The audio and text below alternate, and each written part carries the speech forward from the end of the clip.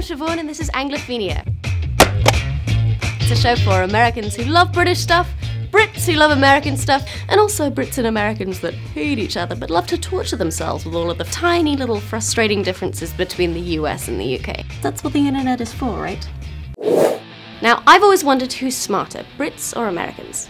Yes, we're starting with the big stuff. Some people say we Brits just sound smarter. After all, British popular culture has done a great job of promoting the idea that everybody in the UK is brilliant, or at least knows how to string a sentence of 2 or more clauses together, or knows what a sentence clause is. Oh. And a lot of Brits really do think that we're cleverer than Americans. Gwyneth Paltrow agrees, so argument over, right? I mean, she eats a lot of quinoa. Not so fast. What does it mean to be objectively smarter? Is it average IQ rates, or is it the most intelligent people in each country? And what about test scores? Well, let's take a look at all of these things. The average IQ in the US is 98. The average IQ in the UK is 100. That's only a 2-point difference and well within any reasonable margin of error.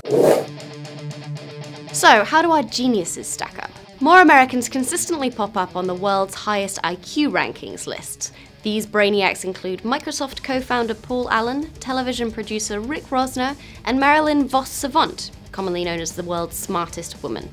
But the US also has 5 times the population of the UK, so that makes statistical sense. I'm not sure that you could fairly compare and contrast geniuses from the US with great thinkers from the UK like Stephen Hawking, Sir Andrew Wiles, who solved Fermat's last theorem, or Sir Tim Berners-Lee, who invented the World Wide Web. And then you start getting into the whole definition of what genius is, and you cannot tell me that the Spice Girls are not up there.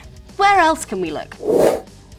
A study in 2009 showed that US senior citizens performed significantly better in memory and cognitive function tests than old people in the UK. The average 75-year-old in the US is as mentally quick as the average 65-year-old in the UK. Oh, that reminds me, I should call my nan. But old people aren't our future, kids are.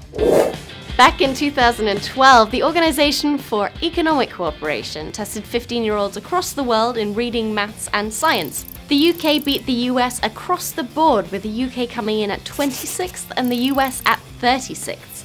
That is a big win for the UK there. Let's just ignore those 25 other countries that beat us. Tell me what you think in the comments. Who's smarter and why?